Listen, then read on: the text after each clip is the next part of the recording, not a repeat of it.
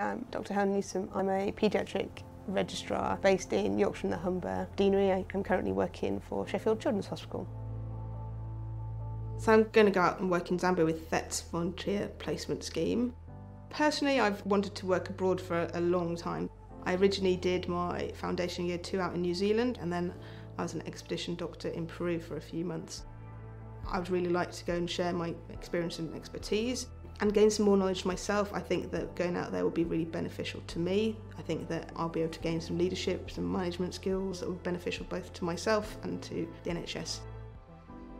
It's exciting to go on an adventure and see a new place and live in a new country. I think we need to think wider for the NHS. This is what we can all bring, and the more varied we are and the more experiences everyone has that works in the NHS, the more we can develop it and make it the best in the world.